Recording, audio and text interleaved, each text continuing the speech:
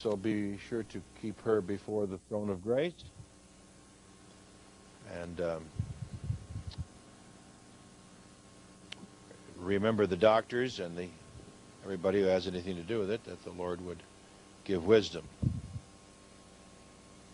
Those of you here who were here Thursday heard Bonnie say that Northside High School has opened for Gary Horton, and we're really rejoicing in that. That's tremendous. She said that the principal is an unashamed Christian, and she's been trying to get in Northside for years with Gary, so we do rejoice in that.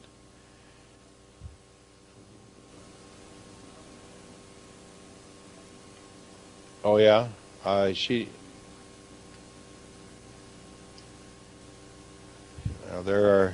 keep us posted, but you'll notice that Gary's birthday comes up the 23rd of September. If you picked up the calendar today, we got the copy machine going. I don't know, Wayne tickled it or kicked it or something. I don't know what you do to get, because the repairman hasn't come yet. But as soon as he does, it'll be back in shape. But anyway, Gary's birthday is the 23rd. He's 51. Just a young snipper whapper compared to some. Open the Word of Truth to Acts chapter 11. Every believer is a priest, and every believer priest has the privilege of personally and privately preparing himself for the study of the Word of God, using rebound if necessary, bringing every thought into captivity of our Lord Jesus Christ. Let us pray.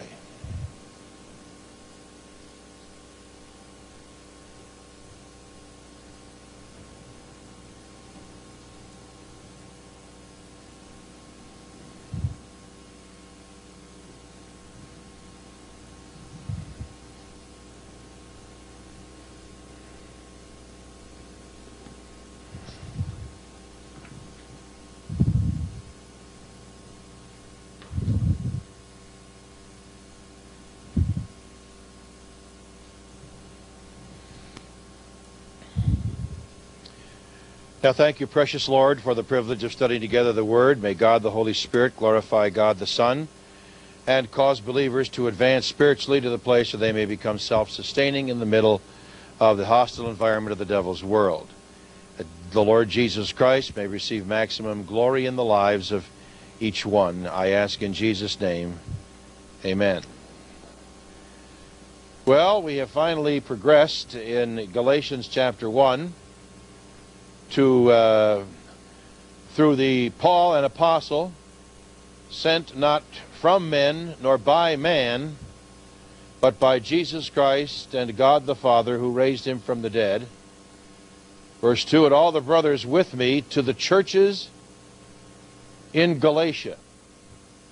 And in Acts chapter 11, we begin to study something about the churches in Galatia, those to whom the Apostle Paul writes.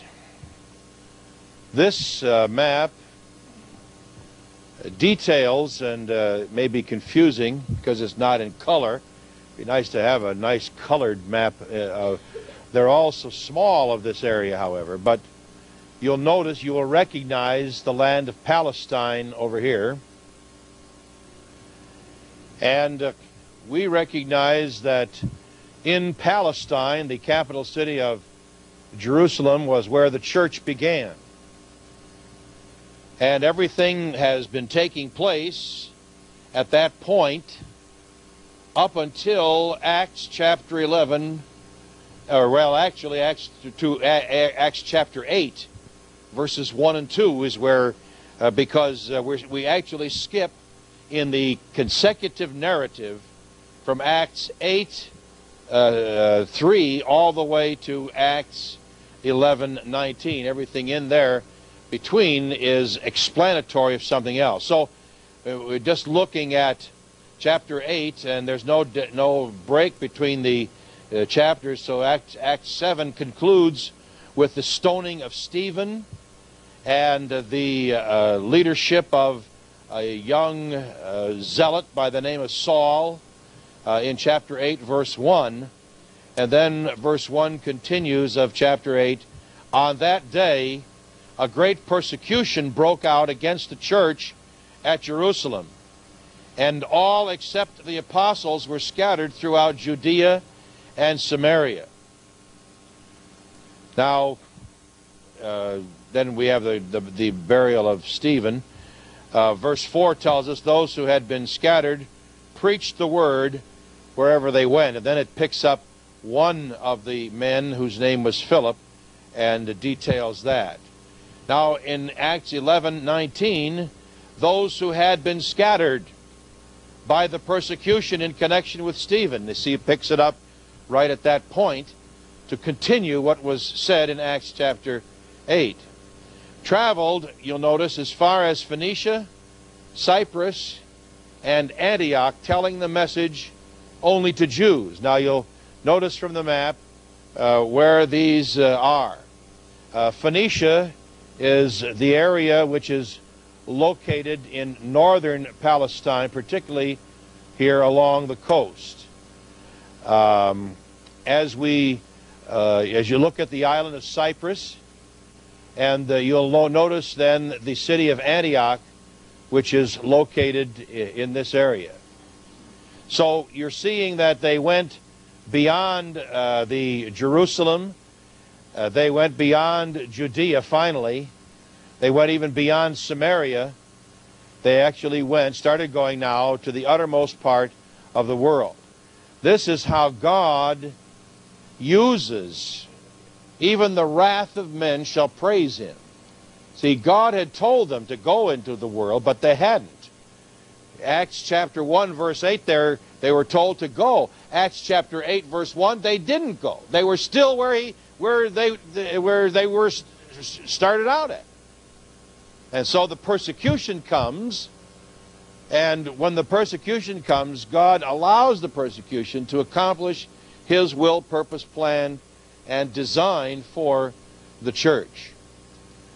Now, it says that in verse 20 of Acts 11, some of them, however, men from Cyprus and Cyrene. Cyrene was in North Africa, actually. So we have some men who come from Cyprus and others who come from North Africa, missionaries in the other direction, interestingly. They come to Antioch of Syria. The church, and a church begins to be formed here. The Antioch, and began to speak to Greeks also. Now this was a real breakthrough. Remember we saw the last words of verse 19, only to Jews. Now some of them, however, men from Cyprus and Cyrene, went to Antioch and began to speak to Greeks also, telling them the good news about the Lord Jesus. The Lord's hand was with them, and a great number of people believed and turned to the Lord. Now at the same time, there was a famine which was being dealt to the entire area of Palestine, and they were suffering greatly down here from a lack of food. And we will note that it becomes difficult for them to get along, and we'll see later on how that this church here, the young church at Antioch, becomes a burden for the church down at Jerusalem, and actually sends some relief to them.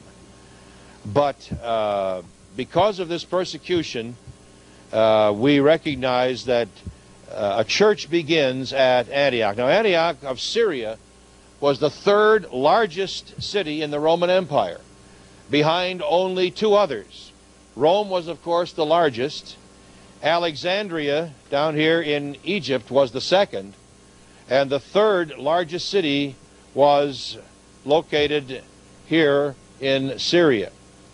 Located beautifully on the Orontes River, a few miles from the coast, and very, very carefully planned. It was the commercial center, and since it was a commercial center, it was also the home of a large Jewish colony which had settled there. Located about 300 miles north of Jerusalem,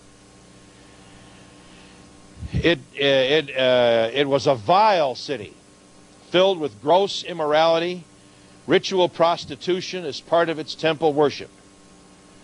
And it was so degraded as far as its morals is concerned that the proverb was that the garbage from Antioch flowed all the way from the Orontes to Rome. Rome was also located on a river, not the same river, obviously. And it's an interesting thing that in the middle of that kind of an environment, that the church springs up. 1,300 miles from Rome, it has an impact on Rome, even as far as its immorality is concerned. The interesting thing is something about that the unnamed believers from Cyrene and from Cyprus, who had originally fled apparently from Jerusalem because of the persecution, now return this time to Antioch, and in so traveling, it is their heart burden to teach the truth. And when it says in verse 21, the Lord's hand was with them, and many believing turned to the Lord. Many trusted in Christ. You wonder why their names weren't even recorded in any place in the Bible. Unsung heroes of the early church remind us of the principle that Paul has brought to us in 1 Corinthians chapter 3, verses 6 and 7, where he says, I have planted, Apollos watered, but God gave the increase. So, neither he who plants nor he who waters is anything, but only God who makes things grow. It has been said by someone, it's amazing how much can be accomplished when you don't care who gets the credit.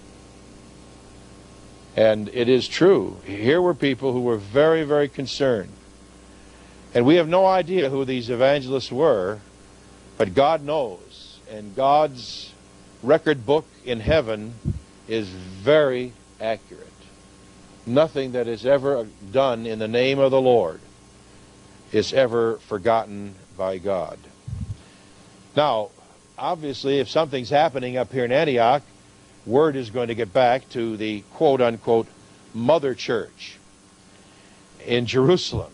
And so it is that that's what happens in verse 22. Acts 11:22. News of this reached the ears of the church at Jerusalem. And what they do is they turn to Mr. Grace. Now, Barnabas was not his original name. If you want to turn back just a bit to earlier portion of the book of Acts, in the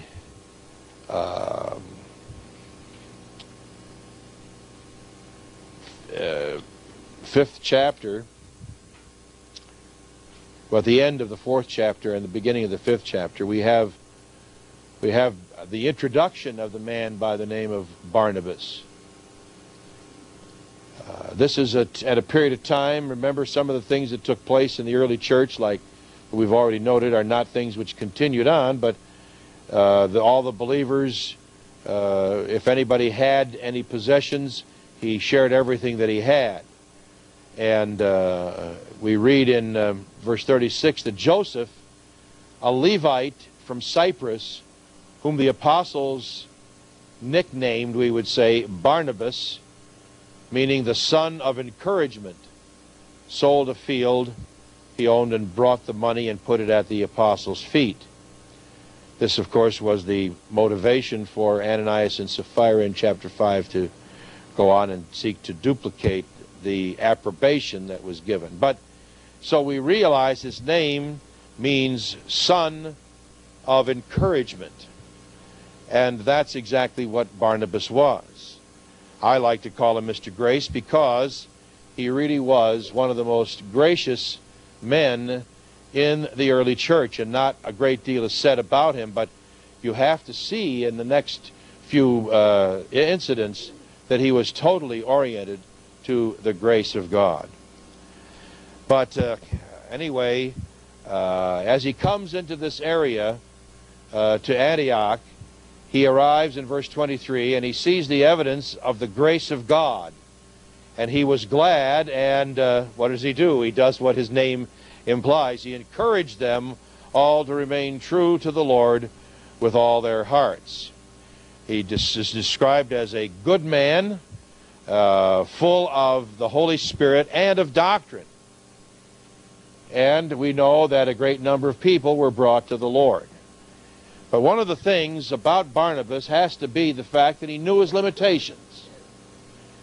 There aren't a whole lot of men who have that ability in humility to know their limitations. Most of us think we can do anything and everything.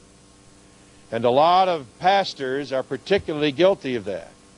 There were about 130 pastors at this meeting this morning. You could tell what they come to. They don't go to any meetings for theology or anything. And if they give out free books, pastors will be there en masse. You can count on it. But I was looking at the line, and I commented to Bill, I said, you know, it's interesting. Pastors come in all shapes and all sizes. What a conglomerate. I mean, some were the typical pastor-looking pastors. Then you have these young snipper-whappers, and they don't want to look like pastors. So they look just the opposite of pastors. Anyway, who cares? What does a pastor look like? I don't know. I had a friend who was a pastor in his town. He's from the old school. If he was working on his house and he ran out of nails, before he would drive to town and buy nails, he would take off his work clothes, put on a suit and tie, drive to town, buy the nails, drive back, take it off, put his work clothes on, and go back to work, because of the impression you have to make upon people. But that's the way they are. Pastors sometimes think that they can do everything. The old proverb used to say, "Jack of all trades, master of none." Many times that's the case. Furthermore, even if pastors can do a lot of things, they ought not to, as we have already studied in our previous study of a brief look at the pastor-teacher, that though he can do many things, he must limit himself to the study of the Word of God and allow the members of the body of Christ to take care of the other things. All right? But when we notice this, that when he comes to a place where he realizes the job is bigger than he is, verse 25, Barnabas went to Tarsus to look for Saul. And when he had found him, he brought him to Antioch. In other words, apparently he had no illusions about himself. He was free from inordinate ambition, free from inordinate competition, willing to promote a fellow member of the body of Christ, willing to recognize that someone else had a spiritual gift which was better or more trained, more prepared than he. He went to Tarsus, where he undoubtedly had heard that Saul was laboring faithfully in the Word of God. And please note again that Saul, or Paul, when he comes into this ministry, does not get pushy and simply serve the Lord in the place that God had put him. Now remember, how long is this? You remember the chronology from the original study of Galatians 1:1? This is 10 years. Paul has been laboring at Tarsus for 10 years. That we could call it the 10 lost years. Or maybe the 10 years of silent preparation. In Moses' case, when it was time for old Moses to, in his eyes, to forsake Egypt, he became the great judge, and he went out and solved the dispute between an Egyptian and an Israelite by slaying the Egyptian. Now is my time. Here I am, you know, I have come to the kingdom for such a time as this. The next day, he saw two Israelites arguing, and he went to the Israelites and started to solve the dispute. And one of them turned and said, "Well, you're going to kill one of us like you did the Egyptian?" Word spread awfully fast. And Moses didn't realize he was 40 years shy of leading Israel. He was too arrogant to be used of God. And he needed 40 more years in the wilderness. And the next time God called him out of the burning bush, Moses said, I can't do it, Lord. What a difference between the man who set out to do it all by himself and the man who said, Lord, I can't do it. It took 40 years to get him to the place where he wasn't able to do it. God isn't looking for a lot of people who think they can turn the world upside down. He's looking for people who will be used of God the Holy Spirit to turn the world upside down. And the trouble is, too many believers are filled with themselves, and they can't be used by God because they're wrapped up in themselves. What I want to be, what I want to do. It's not what we want to do, it's what God wants us to do. And you can push yourself and get yourself anywhere you want to get by using human viewpoints, methods, and psychology.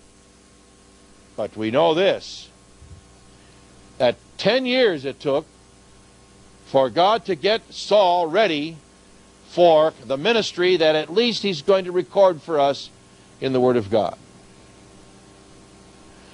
Now when they come to the church at Antioch in the middle of verse 26, so for a whole year Barnabas and Saul met with the church and taught great numbers of people. The disciples were called Christians first at Antioch.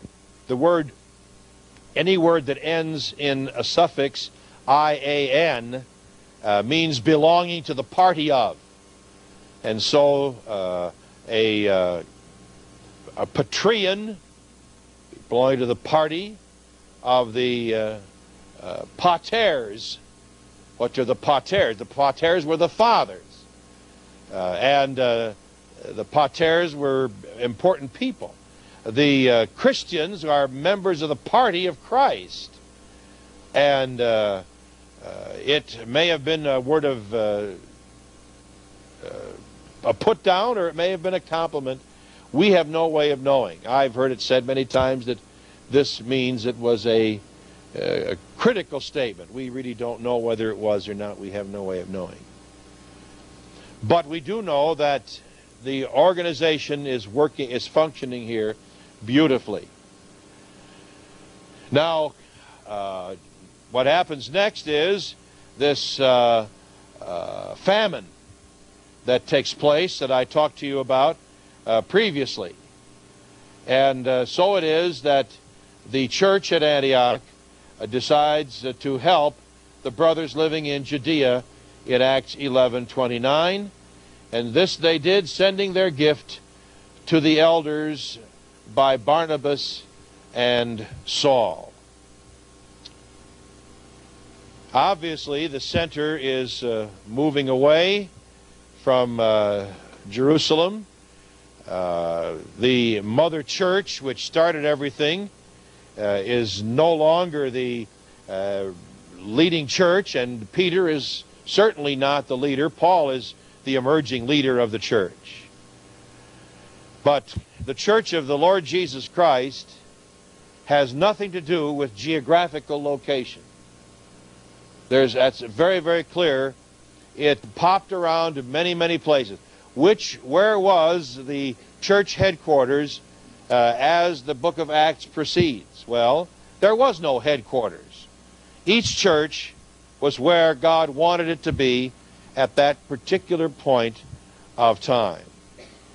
The point is that the church does not depend not only on geographical location, but also it does not depend on human celebrityship. Dear Dr. So-and-so, who has a long line of degrees or is a charismatic communicator, may or may not be the head. Now Acts chapter 13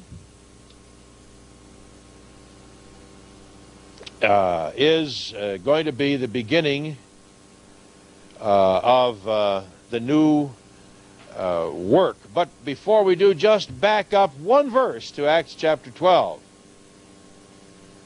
It says, when Barnabas and Saul had finished their mission, the relief work to Jerusalem, they returned from Jerusalem, taking with them John, also called Mark. The tense of the verb indicates having been surnamed Mark, would indicate his badge of Roman citizenship. Now, Acts 13 introduces us to the Antioch church in greater detail. In the church at Antioch, obviously the church has been existing. By the way, it didn't just begin here, because it's already been existing. There were prophets and teachers. And then they're listed for us, and it's quite a cosmopolitan church. Barnabas is a Jew from Cyprus. Apparently, there is Simeon, who was a black man. Lucius was from North Africa. Manaen had been reared in the same place as Herod Antipas, who had beheaded John the Baptist and treated our Lord so shamefully.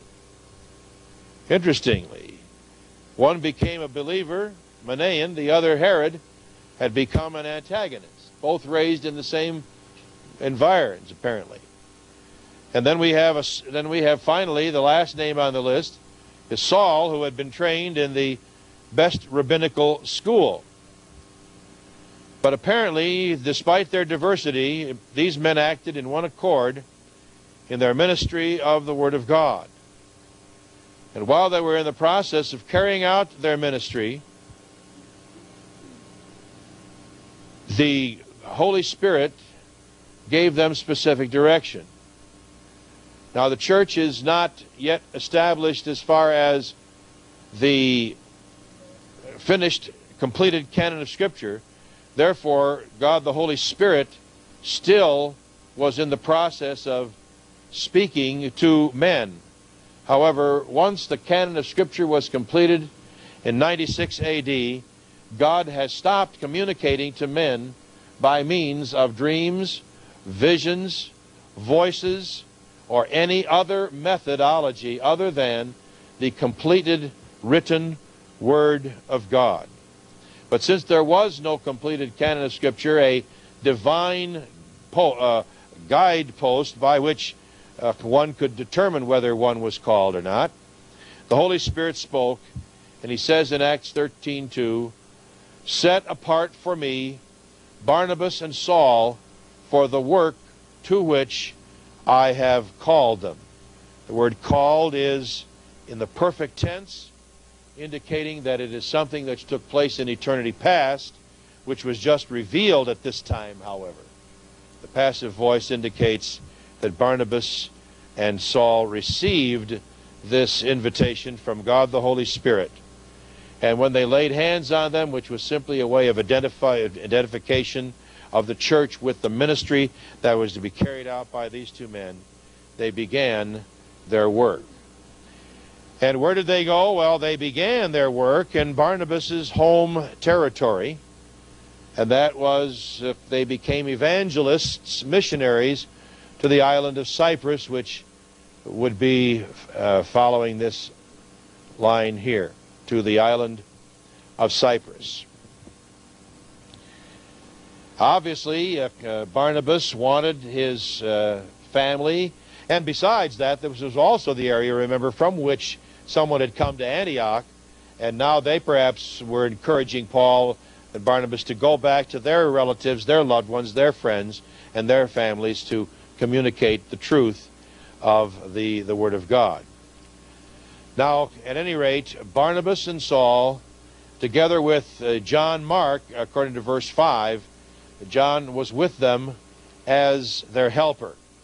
they set out for this first missionary journey. Now, there are two things that take place on this island in addition to the ministry that they had there. The implications are, up to this point, Barnabas has been the leader of the team. It's been always Barnabas and Saul, Barnabas and Saul, Barnabas and Saul. But in Acts 13:9, we read something differently. Then Saul, who was also called Paul, filled with the Holy Spirit. So the first thing that happens is that Saul has a name change. Saul's name becomes Paul. Saul was the traditional name of the warrior leader. And though Paul, in his original makeup, may have been the warrior like King Saul, now he is Paul, and Paul means little. It was to be perhaps a remembrance throughout all of his life as to who and what he was, the total product of grace.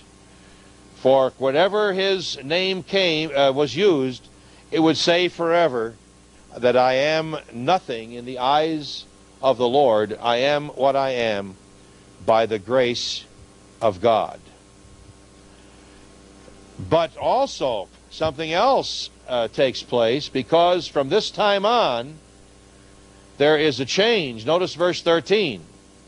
From Paphos, Paul and his companions. Apparently, a change of leadership. No longer Barnabas and Saul, but now Paul and his companions.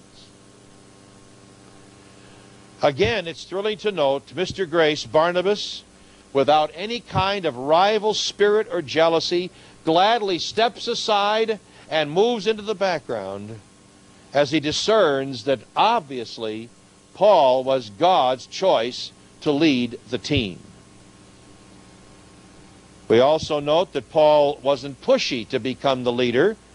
It seems significant that after he becomes little, he becomes the leader. I think that that's not just coincidental. Well, having gone through this island and having had a very interesting ministry and some clashes with the demon spirits, they finally leave Cyprus from the other end of the island, and they travel this way up to the coastal area of Pamphylia and land at the city of Perga in Pamphylia. In verse 13, Paul and his companions sailed to Perga in Pamphylia, where, and then we read, John left them to return to Jerusalem. Now, there have been a number of suggestions as to why John left. I'll give you 6 of them. Pick out whichever one you like. There's no biblical basis for preferring one over the other, except the only other reference we have is the dissension which takes place between Paul and Barnabas, which we'll look at in a moment. One, it says perhaps he was disillusioned at the change of leadership when it passed from his cousin to Paul. Maybe he didn't like that and he left. So says some commentators. 2, the new emphasis on taking the gospel to the Gentiles, which took place on the island of Cyprus, may have been too much of an adjustment for a Palestinian Jew like Mark. 3, it may have been that he became afraid after seeing the encounters with the powers of darkness and the sorcerer in Cyprus. 4, the land ahead of them between Perga in Pamphylia and where they were going up here to Pisidian Antioch was a very, very hard road which led through the marshy lowlands of Pamphylia over the Taurus mountains. So it was going to be a very difficult road ahead, and maybe Mark didn't want to follow through on this. And 5, it was in these lowlands of Pamphylia that Paul contracted an eye disease. In Galatians 4:13 we read, because of an illness I preached the gospel to the churches of Galatia. And it's possible that he picked it up even here in Perga and in Pamphylia, and that in discouragement over Paul's illness and the possibility that he might be stricken, that Mark heads for home. And then 6th, there are some who think Mark became homesick. His mother was a widow, Acts 12:12, and he had been gone from her for quite some time. Apparently, because she was a widow, she perhaps doted on him and did a lot more things for him than Paul or Barnabas would have done.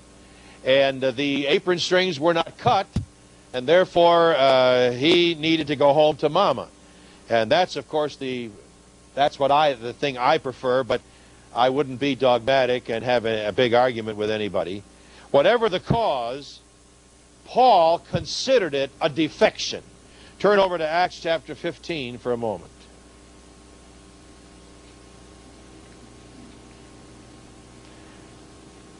In Acts 15:36, sometime later, Paul said to Barnabas, let's go back and visit the brothers in all the towns where we preach the word of the Lord and see how they're doing. Barnabas wanted to take John, also called Mark, with them, but Paul did not think it wise to take him because he had deserted them in Pamphylia and had not continued with them in the work. And we notice that the tension or the disagreement, International calls it a sharp agreement, which is the way the Greek is really translated. They had such a sharp disagreement that they parted company. Barnabas taking Mark and sailing for Cyprus, Paul choosing Silas, and went back through Syria and Cilicia, strengthening the Galatian churches. Perhaps this rupture lasted a long time. But our Lord Jesus Christ had said, take your Bible, turn back, keep your finger, we're coming back to Acts 13, but turn to Luke chapter 9.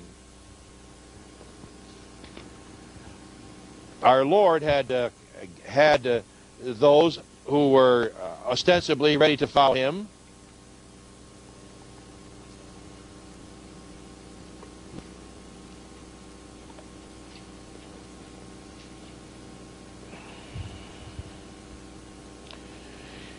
The Lord, in Luke 9:62, the Lord Jesus Christ, after the 3 men, and we'll look, but here's the principle. The Lord Jesus replied, no one who puts his hand to the plow and looks back is fit for the kingdom service in the kingdom of God.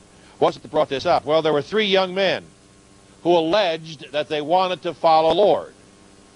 And they begin in verse 57. As they were walking along the road, a man said to him, I follow you where I go. The Lord Jesus said, foxes, holes, birds have nests, but the Son of Man has no place to lay his head. What did he say? He said, I don't have that. He said, no, I have no home. You understand that, don't you? He said to another man, follow me. But the man said, first let me go and bury my father. Jesus said, let the dead bury their dead. You proclaim the kingdom of God. Sounds rather harsh. But what he was saying is, let me return home till my father dies. His father wasn't dead. The funeral service was tomorrow.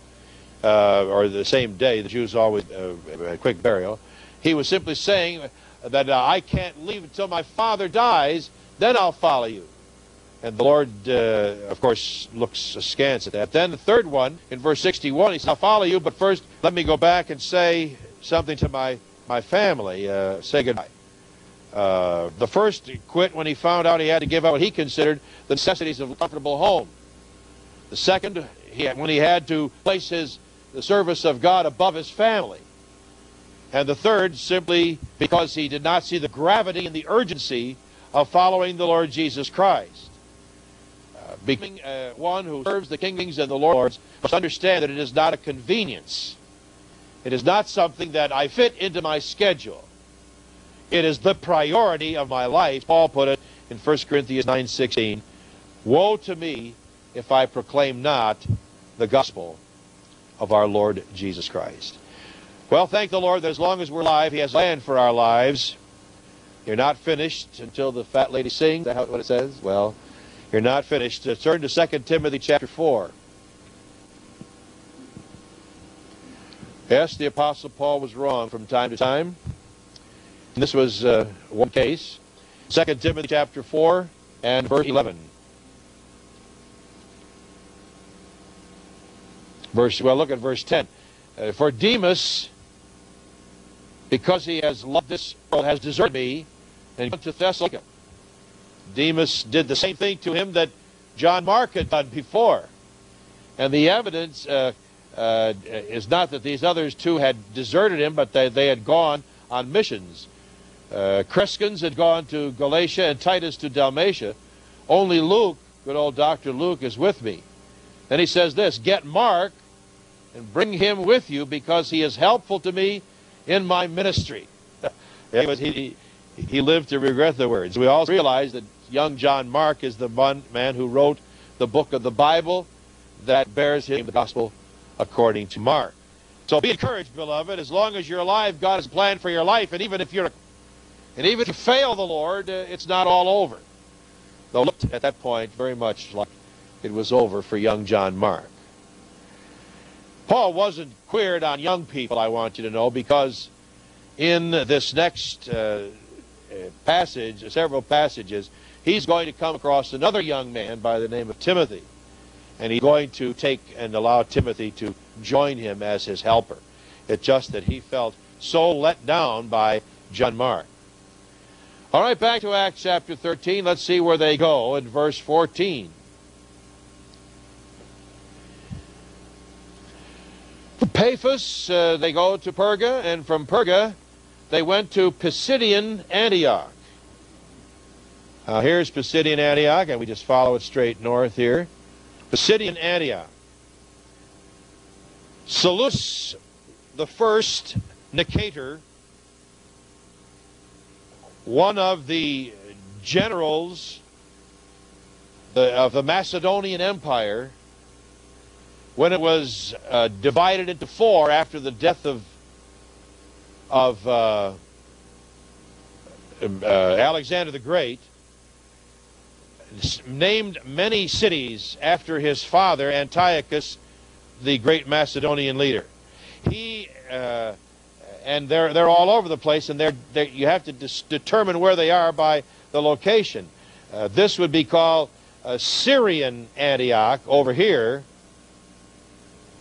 This is Pisidian Antioch, or Antioch of Pisidia. Pisidia being one of the provinces, see. But he also encouraged Jewish colonists to settle throughout the area called Phrygia. You'll notice the name here. Phrygia, for political and commercial reasons.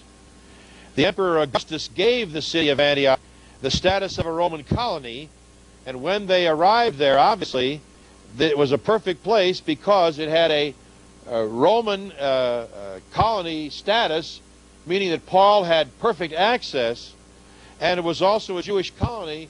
It had a large Jewish group, which meant that there was going to be a synagogue in that area. And so it was that the Apostle Paul does what he always did first, took the gospel to the Jew first, and also to the Gentile. In Acts chapter 13, verse 14, on the Sabbath, the last part of verse 14, on the Sabbath day, they entered the synagogue and sat down. In every synagogue service, it was customary to read from the law and the prophets. Now, later on, there was a division between the law, the prophets, and the writings. But these scrolls were basically divided into the law, which is the first 5 books of Moses, and the prophets, the balance of the Old Testament. And after the reading of the law and the prophets, which would be a portion from each, then someone would be invited to share a message of encouragement to the people. And if there were any visiting rabbis who were there, they were always recognized and distinguished by this recognition. It just so happened Paul was a Jewish rabbi. And so it was his privilege. You'll notice it says in verse 15, after the reading from the law and the prophets, the synagogue rulers sent word to them saying, brothers, if you have a message of encouragement for the people, please speak. Paul never needed more than one word of invitation. I always said, I'll speak at the drop of an invitation. And I guess I'm following in the lineup of one of my grand relatives. You see, we have a long line of Pauleys. This is Saint Pauley, who is one of my others. You know, you've heard of John Pauley Jones and Pauley Revere. And of course, Pope Pauley. Those are all relatives that one of them is a black sheep. But anyway, the point is that standing up, Paul motioned, and he gave a lovely message. And the first recorded sermon preached by Paul illustrates how he moves from the known to the unknown. You cannot teach unknown from unknown. You teach from known to unknown. And in chapter 13, verse 16 through verse 25, the first part of he had a 3-point sermon. The first part was the coming of Messiah. Second, from 13:26 to 37, the rejection of Messiah.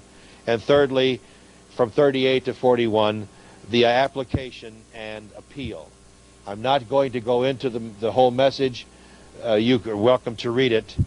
But he lays the death of our Lord Jesus Christ directly at the feet of the Jews where it belonged.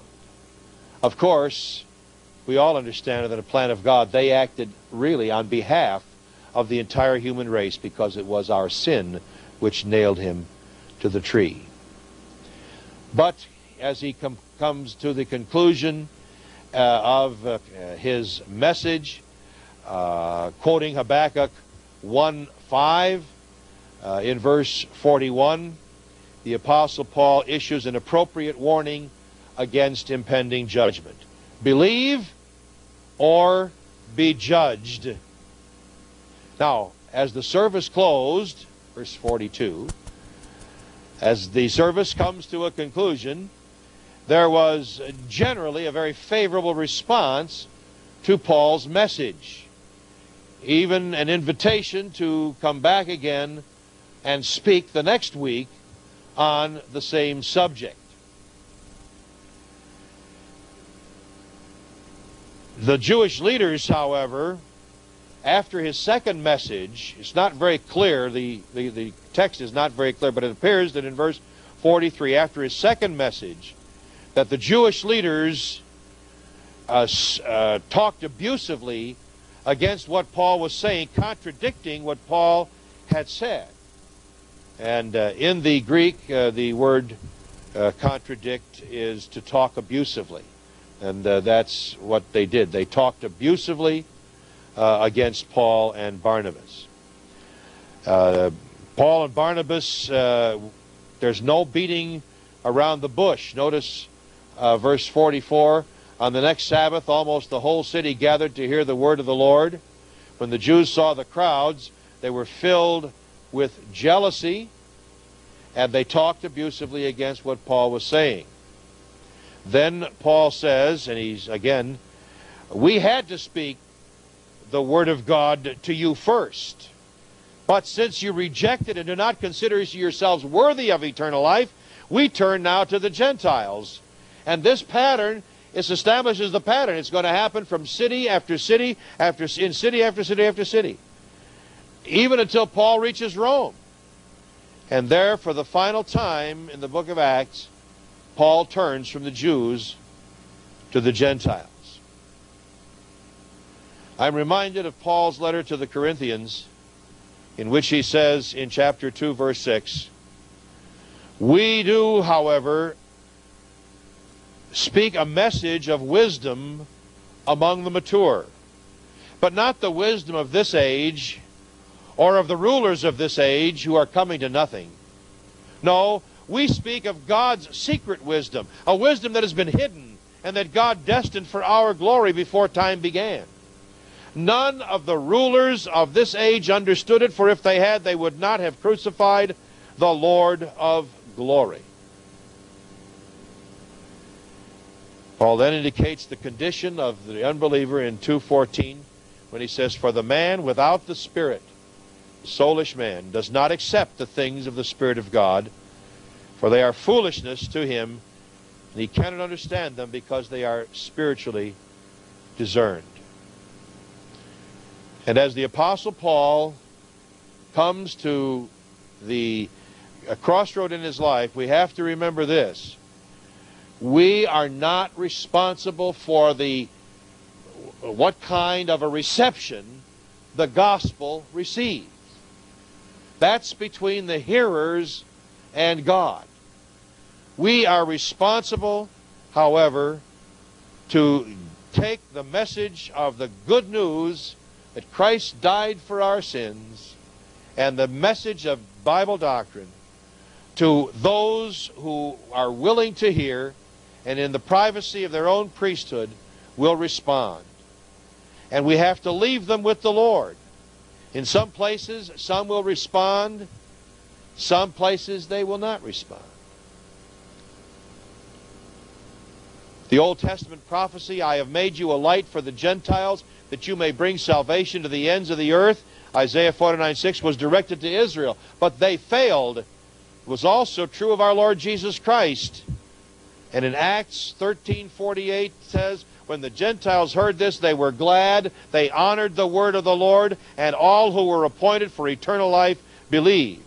We'll deal with that in our next class when we talk about what it means to be appointed to eternal life.